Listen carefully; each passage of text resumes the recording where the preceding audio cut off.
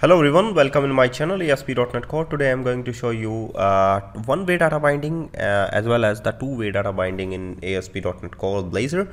And you know very well how to add Razor pages, Razor components, and the code behind file, or you can say the component based class in Razor. If you don't know, so please visit my channel and learn previous video tutorials. Also, I have to show you how to use query string parameter in Blazor. So today I'm going to show you how to use one-way as well as a two-way data binding in a Blazor. So first of all, create a new Razor page or the class for that tutorial. So the class is the binding example base class, that is component that is must to inherit that class with the component based class. In which you can add the employee property, and employee is a model. I want to add first name last name in one way and two way data binding.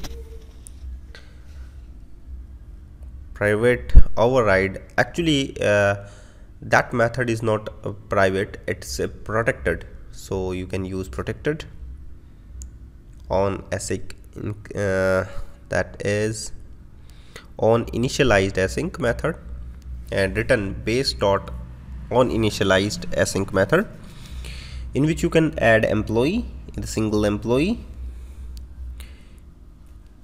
new employee,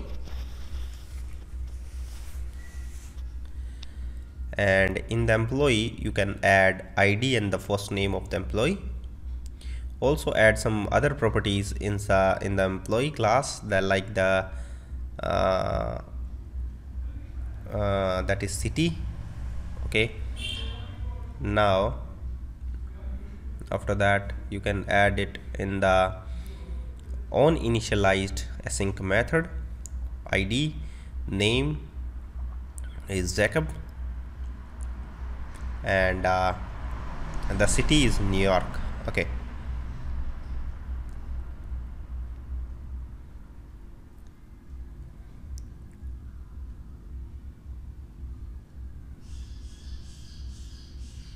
now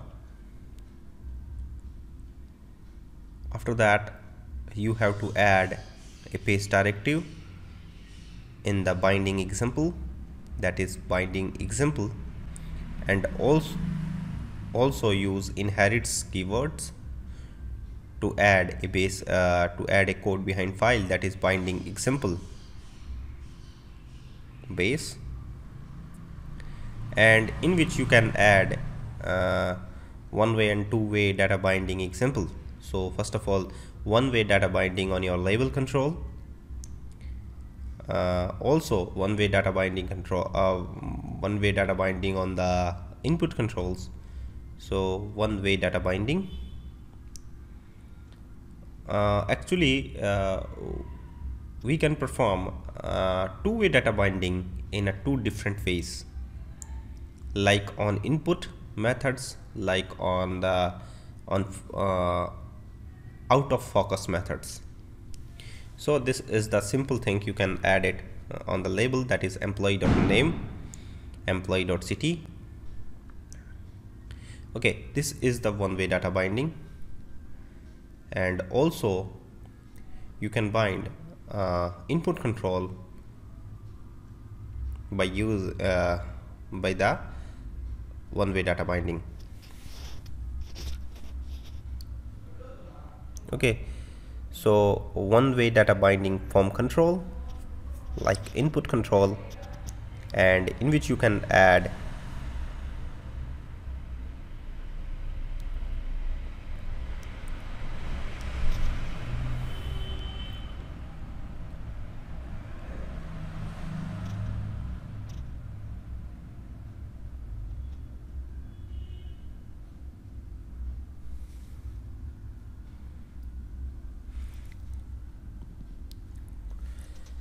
input value equals to employee name,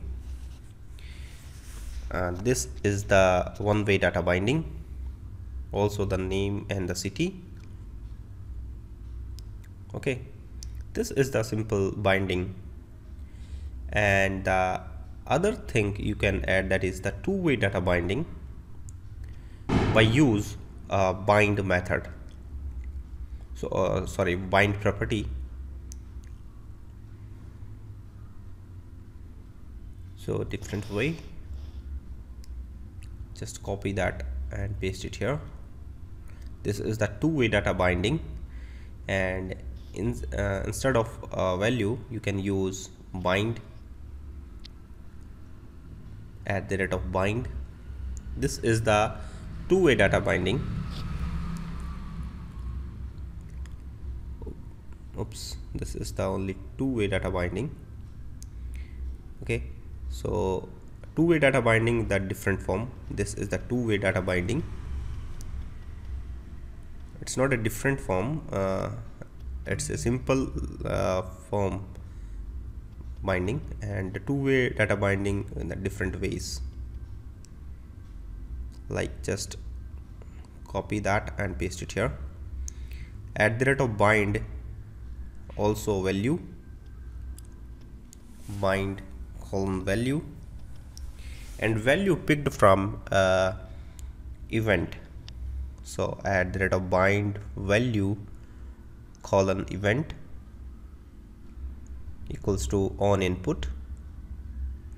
Similar this thing you can add it in the city. So this thing is quite simple.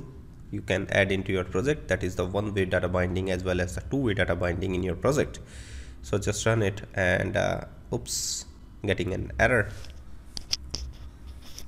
because component bind example start with a caps. You know very well the class name of the Razor component must start with the capital letter, but it's a big mistake by me because I know very well about that forms.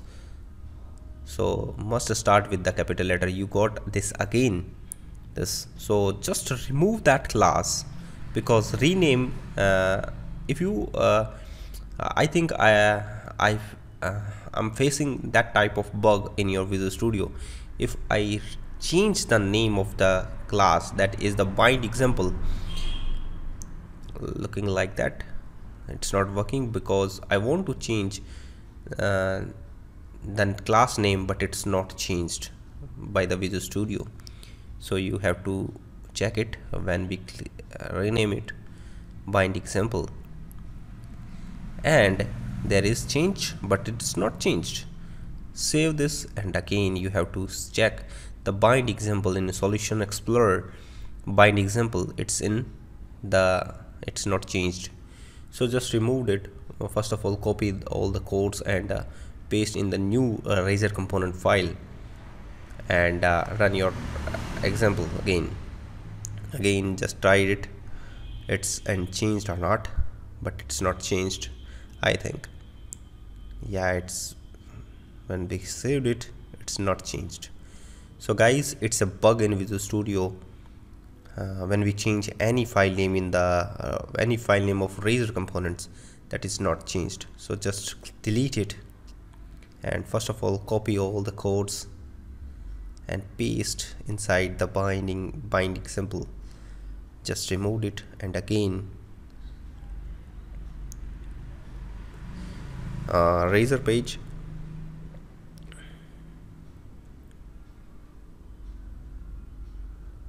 new item, ASP.NET called Razor page, bind example, just paste it here and run your code easily. Must to start your class name, must to start your Razor page with the caps, in the caps.